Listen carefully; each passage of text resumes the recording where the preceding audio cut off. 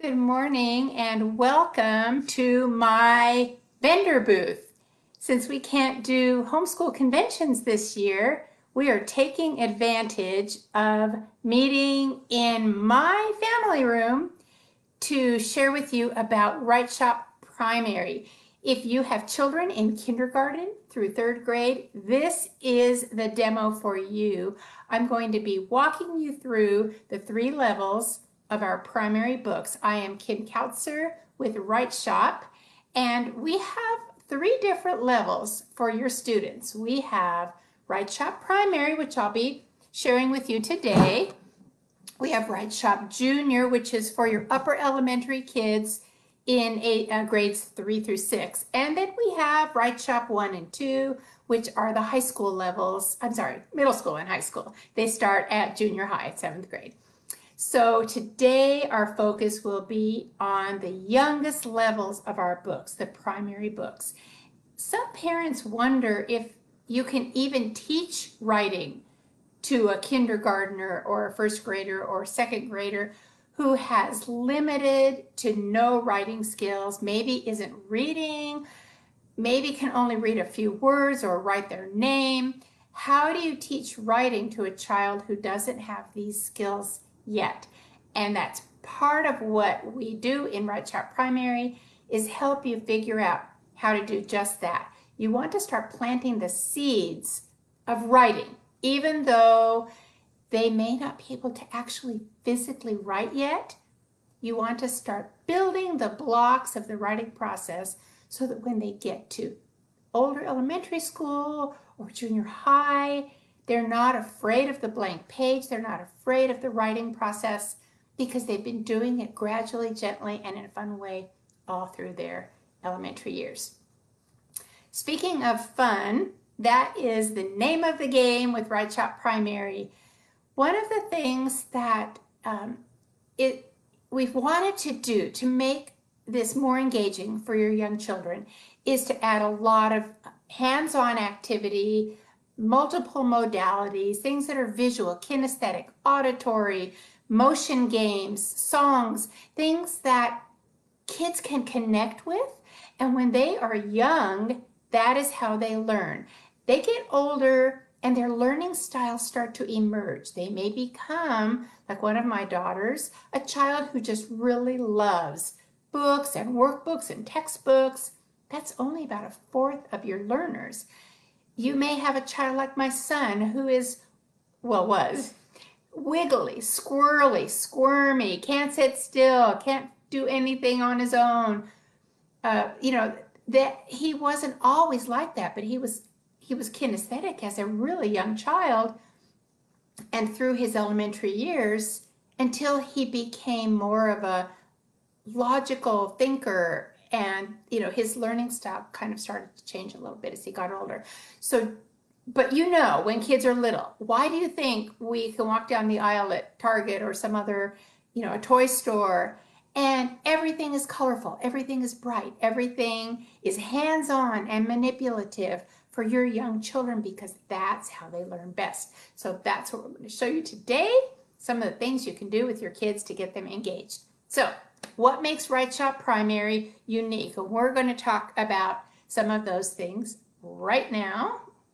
If I can get my, I guess I can't, I'll have to do this manually. Oh, I know why. Never mind me. There we go. Okay, we're good.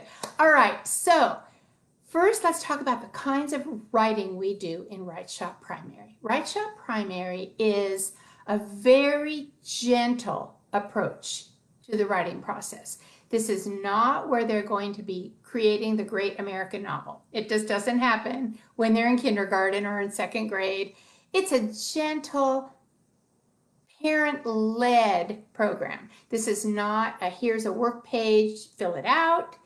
There are a little bit of pencil activities here and there for them, but mostly it's a parent-led course that gently guides the child through different steps of games and activities and even some writing that helps them be prepared for future writing as they get older. It's like anything else. Step by step, inch by inch, bit by bit, line upon line, and those building blocks start to become cemented.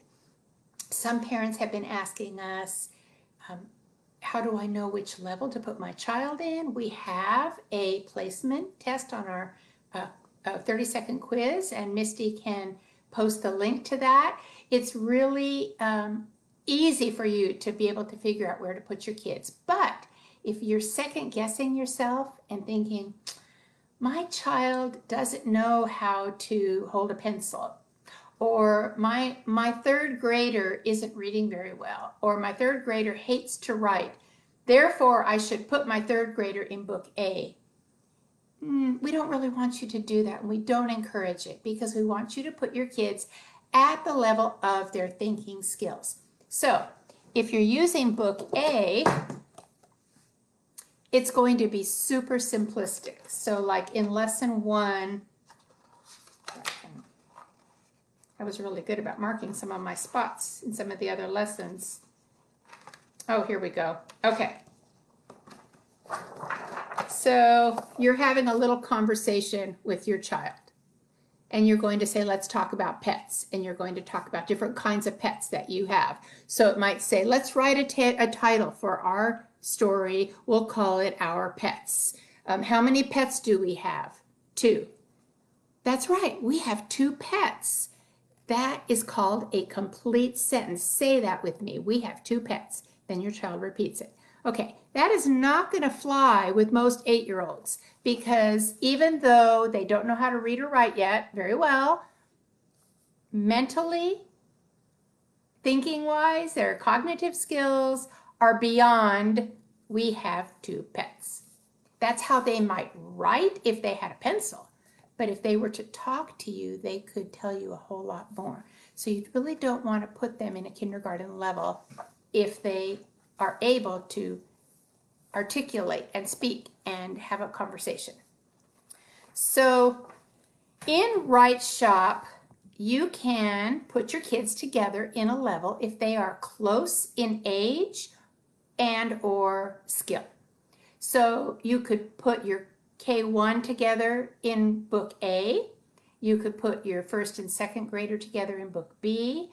You could put a first and third grader together in book B, because we have activities within each level, each book, that are called flying higher and smaller steps. Smaller steps helps you tone down the activity so it's not so overwhelming for a child who's a little more reluctant or who's younger. And flying higher gives you some really fun and different ways to challenge your child who may be a little more motivated or older, but for your convenience, you really need to put these kids together. You've got a lot of children and not a lot of time, or whatever your home situation is, we totally get that. And so the levels are not graded, but they have grade recommendations based on where we have discovered that kids fit best. So anyway, you can put your kids together, like the K-1 level is book A, book B is the 1-2 level with reluctant third graders, and book C is the second, third grade level. If you have a reluctant fourth grader, they're better off in WriteShop Junior book D most of the time. If you ever have questions about where to place your kiddos, you can always call our office and talk to one of our curriculum advisors who can walk you through and help you if you aren't sure. Okay, so let's talk about the kinds of writing we do in WriteShop Primary. They will write about a personal experience. They may write, and it depends on which book they're in. Not every book has all of these, but fairy tales, poems, simple nonfiction, friendly letters, descriptive writing, stories about the community. There are lots of different kinds of writing that they'll do. When they're in the book A, we're focusing on things that are thematic in every lesson, but that also resonate with young children. So there may be a theme about animals, a theme about colors, a theme about vehicles, a theme about trains, things that interest and engage children, family, friends. As they get into book B, then the themes start to change a little bit more. and you might have something on community or maybe on dinosaurs. So there are just different ways that we try to hang the writing on something that's going to be interesting to your kids. So for instance, in book B, one of the themes is ocean creatures. And in that particular lesson, we're teaching the children how to write a story with a problem and a solution. It's the first time we're introducing problem and solution, but we hang the story on the ocean theme. Okay, so that's going to give your kids some fun with the activities. And I meant to, oh, there they are. I do have them. I'll just keep these handy for me. Every lesson has a picture book. I'll be talking about that. And so, okay, kinds of writing. Let's talk about the schedule. How long do we write? How often do we write? That's a question we get often. And I'm a homeschool mom, veteran homeschool mom. My youngest graduated in 2007, is that right? And so yes, I'm a wife of 45 years, a grandma to 9. My oldest grandson is 20. So I've been around the block a bit, and I homeschooled for 15 years. In those years, I discovered I was not cut out for the 5-day a week, every single day, 180 days of activities in an English book or a history book. It just wasn't not my teaching style, and I wanted to do more hands-on things. We did a lot of unit studies, and they were just not conducive to that. But every once in a while, you need a book that's going to guide you through a subject. Like you may be totally Charlotte Mason or Montessori. You may be, doing unschooling, but it's hard to do those and just give your kids pencil and paper. They still need to be guided through the writing process. So that's some of what we want to talk about today. But let me show you the schedule.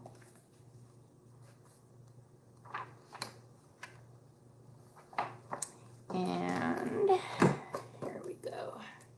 Okay, so in WriteShop Primary, we actually have 2 different schedules. Well, we have 3, but only 2 that we really recommend. This one is the most common schedule. This is the schedule that most moms will use when they're homeschooling their kids. It's 3 weeks per lesson. There are 10 lessons in this book, 10 lessons in every primary book. Each lesson takes 3 weeks, and you are working 3 days the first 2 weeks and 2 days the 3rd week. Every other day is so doable, even if you have several children. Each day there's a different activity set. So whether you're doing lesson 1, lesson 8, lesson 10, when you're on activity set 1, it will always happen on this first day of the 3 weeks. All right, so that's kind of a look at the schedule. You can easily plug in. So here you can see it says activity set 4-8 on that oval. Okay, that tells you that it's lesson 4, activity set 8. So it's the very last activity of that lesson. So that's what I would, on my schedule, then I would just look for activity set 8. The other schedule that we have is a 2-week schedule.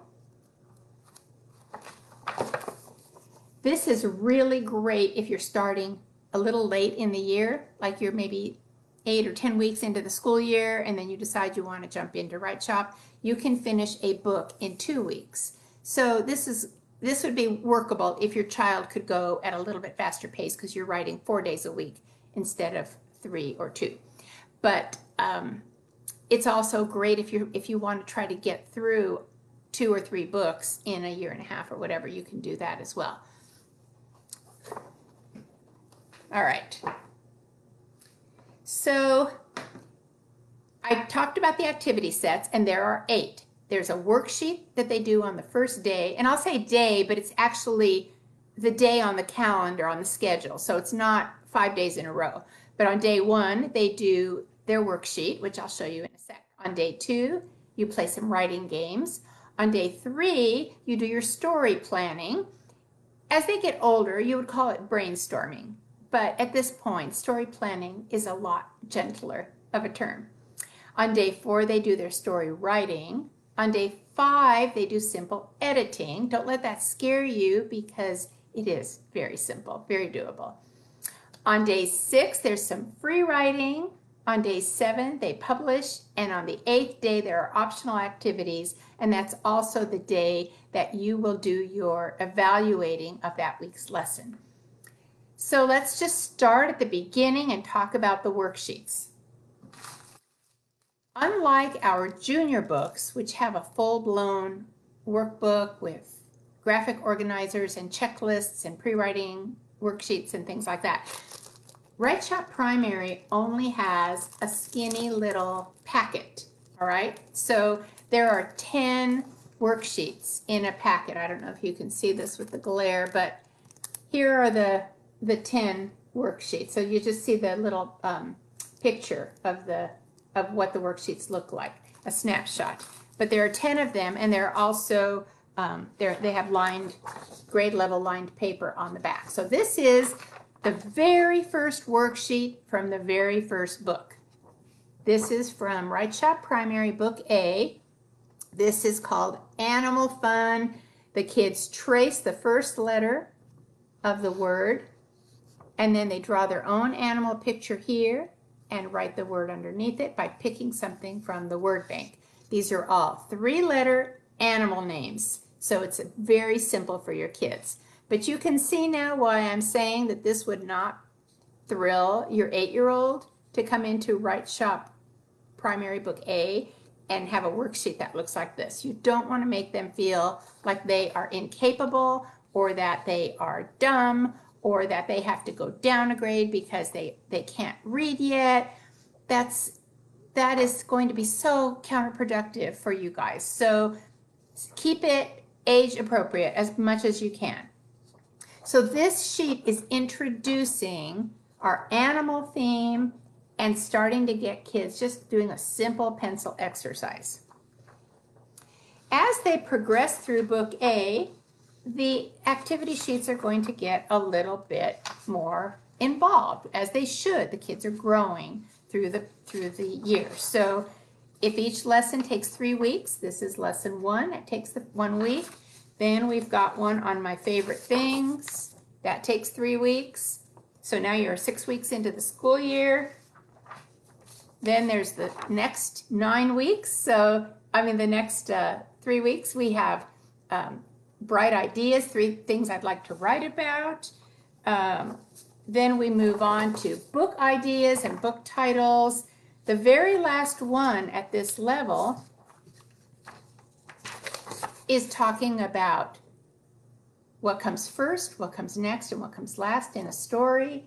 They have a little activity where they cut things out and put them in the right place. And you can see that this is appropriate for the end of kindergarten or first grade, but again, it's still not your 3rd grade level. If you have a child who's a rising 2nd grader, you could see that they're probably at this place, and so they could start in Book B the next year. All right, so that's an example from Book A. This is the first activity sheet from Book B. This one, they're learning to write a friendly letter. So here they have a sample letter, but it's lacking detail. And in each of these questions, they need to figure out what else could be happening in each of those sentences so that they could add detail. What a fun way to prepare them for a lesson on writing a friendly letter, because they're already thinking about how to say more about their letter. And then Book C, which is the 3rd grade level, 2nd, 3rd grade, that's the yellow book. That one has, I just pulled a couple out to show you. So this is from the middle of the book, and this one, they are describing a place. So they have words about this pond scene, and they choose the words they want, and then they write a couple of sentences at the bottom of the paper. And this is one of the later lessons where they read this book report. They circle the best title, and then they draw a picture of a book cover for that book. So these are strictly an introduction. They're not meant to be exhaustive. They're not meant to be comprehensive. They just introduce the kids to the lesson. Pre-writing is one of the most fun things that you will do with your kids in WriteShop Primary. Pre-writing activities are always hands-on and don't involve extra writing. They may be things that require them to get up and move. For instance, if they were in Book B and doing that friendly letter activity, that lesson, one of the things that they'll do there is the friendly letter boogie. So you teach them, you shake hands for the greeting, because the greeting, well, I'll take that back. You start at the top, you start at your head. You pat your head for the heading, you shake hands for the greeting, you wiggle your body for the body of the letter, you close your feet together for the closing, and you write your name on the floor with your foot for the signature. You go from top to bottom just as they would on paper. So it's a way to help them remember the steps of writing a formatted friendly letter. It's very simple, very fun. You do this a few times during the 3 weeks to keep it fresh and to help them remember. So activities like that. You also have activities that are not hands-on, they're not physical, but they're still manipulative, or maybe they're visual, like you might have a fishing game where you're using fish on a magnet, paper fish, and the fish are in a bowl or a bucket or on the floor, and the magnet is on a string, and your child fishes for a magnet and picks up the fish that has a paper clip on its front of its face. And as they pick up a fish, they talk about the community helper that is on that fish. You're fishing for community helpers, and you just talk about things they know about. What do policemen do? What do firemen do? What do you like about the garbage man when he comes down our street? So you have these kinds of conversations with your kids. As they get older, they're going to be a little bit different. It may be a postcard that your child, looks at pictures of. Either you actually have a postcard, or you make your own postcards, and you talk about, if you were mailing this postcard to Grandma, what is one thing you could tell her about this place? Pretend like you're visiting this place. What is one thing you could tell her? So again, it's oral. Your child's not writing a postcard, but they're playing a game to prepare them for this activity. There are lots of these kinds of hands-on things that they're doing throughout the lessons. Guided writing practice is another step of the pre-writing, and this is a modeling and teaching time where you are working on a big chart paper with big pen or pencil, like a felt tip marker. Your children are sitting and watching you do this, and then halfway through, roughly in Book A, we start introducing pointers, and a pointer can be something like a wooden sword, it can be a lightsaber, it can be a fairy's wand, it can be a straw, it can be a fancy pencil with a cute topper on it, whatever, it doesn't matter. Have an assortment of these in your in a can on your table, and then when you're working on your guided writing, there will be times periodically where you're going to have to ask your kids some questions, like take your pointer and point to the capital letter at the beginning of the sentence. Show me where it is, and so they will point. Point to the period at the end of the sentence. They will point. Again, it just involves their physical activity. It's more ways for those brain cells to make the connection for your child to start to realize the period goes at the end of a sentence. The capital letter starts the sentence. That makes sense? So, again, you got something fun like pointers. The guided writing, if you don't have a chart paper and it's not in your budget, it's okay. You can sit next to your child and work on a big sheet of construction paper. You just want it big enough where it can serve as a good model for them without everything becoming too scrunched together. Guided writing usually happens most every day that writing is scheduled. Personally, I don't think you need to do guided writing every single day. I think it's important to do it the first couple of days of each writing cycle to get your kids familiar with the concept. And if they love it, let them keep going, but you don't want them to get tired of it or bored of it. So once they have begun the writing assignment themselves, then you can probably stop doing the guided writing for that lesson. Then you can pick it up again on the new lesson. This is a chance for you to follow a simple script that is in the book. The script is going to be age appropriate. And one of the things that we often will do at conferences is ask parents to flip through if they can't figure out a placement level. Flip through, look at this conversation. Can your child have this oral conversation with you? And if they say yes, then you say, then that would be a good level. Because the younger level would be too, would be too childish for them. But they're ready, they can speak it. And the reason I keep telling you this is because your child does not have to do all the writing himself. He can share the writing with you. He can write the words he knows while you write the words you know. Well, all the rest of the words. I hope you know the rest of the words. Or maybe you share as he gets older. You write a sentence, he writes a sentence. You write a sentence, he writes a sentence. This helps him not feel like he has to be responsible for all of the writing. It helps him if you can hold the thoughts for him long enough to get the writing out. It takes a long time and it wears kids out if they have to do a lot of writing and they don't have the skill yet. So just sharing the writing with them is great, but do not hesitate ever to do all the writing from their dictation. It will not only give you a really valuable, like a memoir, almost a little, they're just the way that they spoke and the kind of writing, the words that they were able to use that you could write down for them would be just such a precious treasure for you to have as they get older, because their spoken vocabulary is going to far exceed what they can write on paper themselves. They may be able to write the word cat, but they might know how to say the word ridiculous. And they could say, that's a ridiculous looking cat as a 5-year-old, but they could not write all of that. So if they were to tell it to you, you could write it down and capture their words on paper.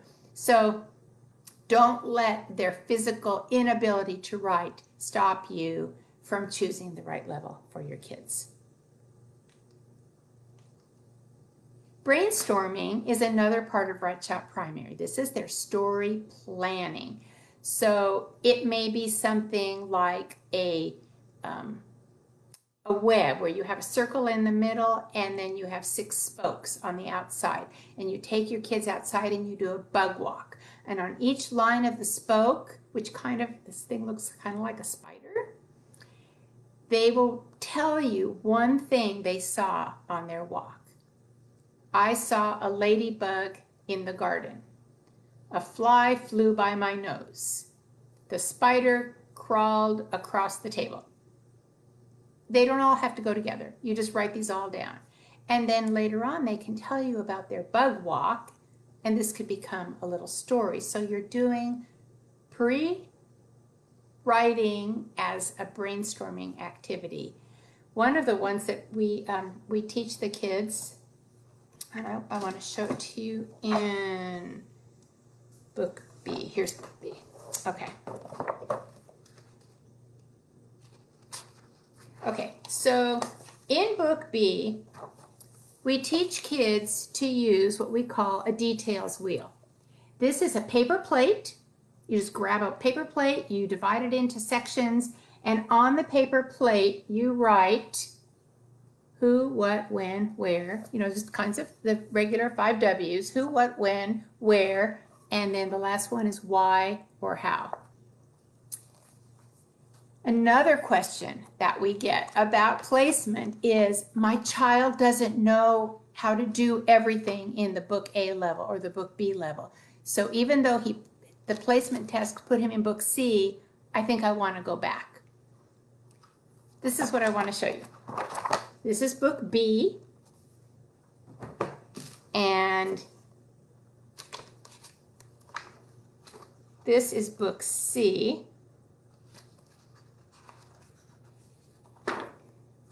My fingers are not working. What do we have here? We have a details wheel. They are learning it again. So they learned it halfway through book B, and then they practiced with those topics. But if you jump into book C, this is the very first lesson of book C. And you start out on the first day making this details wheel that looks just like the one in book B. But later on in the lesson, you do something a little bit more with it, because now you're talking about what each of these things means. The who is the character, the where is the setting of the time. So does that make sense? If it's important enough for your kids to know it, it's important for us to reteach it.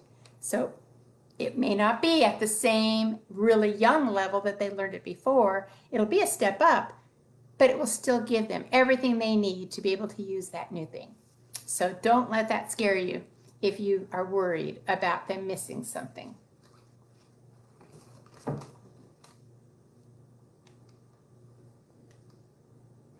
Their writing project is the story that they write. And they will write different kinds of stories in the different books. One of the stories they write in book C is a mystery story. They actually will write a mystery in book C, and they will do one again in WriteShop Junior in books D, E, and F. It's not uncommon for somebody to say to me that they don't need this particular book or curriculum because their kids already learned descriptive writing, or they already wrote a mystery. So think of it in this case like fractions. You don't just teach fractions one time in first grade or second grade. Every year fractions changes. Fractions in high school is way different from fractions in first grade or sixth grade or eighth grade, right? So the same thing here. The mystery story they write in book C is far different from the one they write in book D, which is different from E and different from F. Each one teaches them new skills and takes them to a higher writing level. So your first page of each lesson is your materials and supplies list, your objectives for the lesson, and any advanced prep you need to do, which doesn't take much time. But if you give yourself 10 minutes on Sunday before your week begins, your prep will be all done. You can throw everything into a manila folder and label it lesson 1, lesson 2, and then all your pre-writing is ready to go on your first day. Some parents like to prep for the whole 3 weeks in advance, and at this level, it's not going to take you probably more than 15 minutes to prep for the 3 weeks, 20 minutes max if you have stuff to cut out. But it's just really helpful not to have to scramble at the last minute. So when they get to their story writing,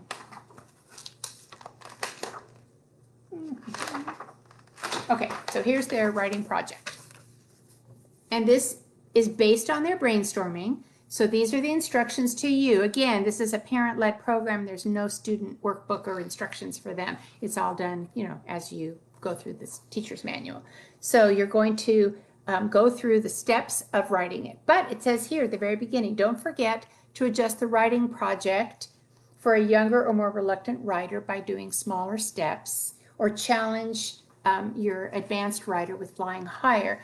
And here's a text box that appears in every lesson on the day of the writing. Smaller steps is a way that you can reduce anxiety or pressure. Like this one says, a reluctant writer may feel more comfortable telling a familiar story, retelling it instead of writing a story that they make up themselves. Flying higher is expanding details in a mystery, challenge an accelerated student to add more detail to her writing project. So you can see how using one level for a couple of kids would work great, because you have ways that you can adapt the activities. The other thing that you want to look for in your teacher's manual is this really important little box that says Parents Say. When we were beta testing our books, we got loads and loads and loads of feedback and on each activity, and parents who said, okay, like this one, to take the pressure off My Reluctant Artist, we cut our pictures from magazines and also used our own family photos. So instead of asking her child to draw the pictures, which was the main activity, they used another option. And if you see that and go, that would be perfect for us, then you've got an idea from another WriteShop parent. After they do their writing project, they are going to do some simple self-editing. The self-editing is going to be very, very gentle. When you are in book A, so again, we're in the K1 book, it may ask them to look for things like, do we start our sentence with a capital letter? Do we put a period at the end? And even that won't necessarily happen early on because we don't even introduce periods until about lesson 6. So that's not quite 2/3 of the way through the book, but not early on.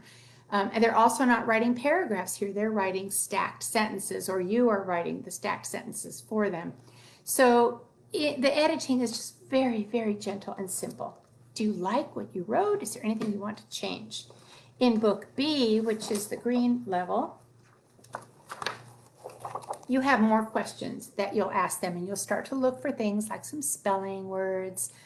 You may also look for adding a more colorful word to replace a weak one. So again, you've got some different ideas in here, but not full-blown, pull out the red pen, mess up their papers. And speaking of that, just a suggestion that if your child is super sensitive to having their papers marked up, make a photocopy of their paper or type it out for them. I think at this age, it's just nice to see their own handwriting, so I would just stick with the photocopy. But that is just, it's a game changer for those kids who have anxiety about having their papers marked. So that, and the other thing you can use is Post-it notes, which is almost better to use with the older kids, because the younger ones, you actually do need to make some notes on their papers. But when they get to book C, about 3 lessons in, we introduce a printed checklist. This is not one that comes with the curriculum, but it's one that they make as part of their computer capers activity at the end of lesson 3. It's just a few simple things to look for, like capitalization, punctuation, a beginning, middle, and end. There are not very many things that they're looking for. They learn to make this on the computer, and then they can print one out for each of the following remaining lessons. When they get to book D, E, and F, they will have a printed checklist. So you can see the slow progression as we go through WriteShop, from no checklists to make your own checklist, to simple checklists, to more complex checklists, and then all the way to our junior high and high school level where they have a specific checklist for every lesson. So you go through really gently, choose just a few things to fix, and you move on. They don't have to rewrite it. You just want to make this fun and engaging for them. The last thing they will do in each lesson is polish and publish their story. So here they will create a craft out of their story. So maybe they will make some kind of a book, or like one of the activities where they retell a nursery rhyme. Like if they're doing The Old Woman in the Shoe, they have a shoe cut out and out of construction paper, and the paper pages are cut to fit so that the shoe is the cover, and then the inside pages, each one has a different sentence that goes with the story. So that's one way that they can publish. At the very beginning, they make a story kite. They put their story on a piece of construction paper. You roll it up into a cylinder, punch a couple holes in the side and put a piece of yarn through it, put some streamers on the end, and then the child can fly the kite around and tell their story, which is one sentence that probably you wrote down for them underneath their picture.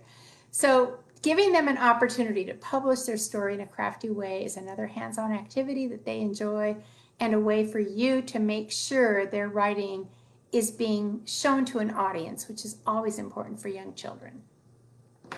I did not mention, and I see this, my little stack here, that I forgot to say early on in the pre-writing, way at the beginning. Every lesson includes a picture book suggestion that goes along with the theme of the lesson. So if they were doing an animal theme, it could be any kind of book that has an animal. It can be a nonfiction book about skunks. It can be a Gerald and Piggy book. It can be a mouse or moose book. It doesn't matter. You just need to have a picture book handy. We give you suggestions in the back of the teacher's manual. Lots of different kinds of books that you can find online or at your library or on your own bookshelves. Honestly, you can probably find most of everything you need already at home. So that is the overview of WriteShop Primary, a fun, engaging, hands-on activity for your kids, light on the academics, heavy on the fun and engagement. It's a time for you and your kids to really connect in a special and fun way over words and coming up with great ideas. Gosh, you can do things like make portable word banks. And if your child is just starting to be able to copy words, like they see the word color, they could write it down, even though they may not know how to spell it themselves. So if they're writing their color story in lesson 6 of book A, they're still not going to have much written vocabulary available to them, but this tells them color words, like different words for purple or different words for yellow, not synonyms, but words that are that color. So you can see all the different ways that they can use this. Make a portable word bank for season words, make a portable word bank about trains, make one about family members, and you open it up, and instead of all the color words on the top, it might say, in my family, and it could have grandma, grandpa, just names like that. My family's names, Shannon, Becky, Aunt Mary, and so, some, like our train one that we have, everything's just on one side. It's not broken down into subheadings. So it just depends on how you use it, but these are really valuable for your kids who are struggling to write. Before we started homeschooling, my kids were in public school, and their teacher, I remember in the first grade class, used to make a word bank for them on the board. And they would all talk about words together. She would write them on the board, and then they would see them to use in their writing. It's a really valuable tool. So that was just a digression, but that's it. That's WriteShop Primary. If you have any questions, you can visit our very informative website, writeshop.com. You can also go to our contact form and reach out to us by email or phone. Thank you so much for being part of this vendor exhibit, and we will talk to you soon.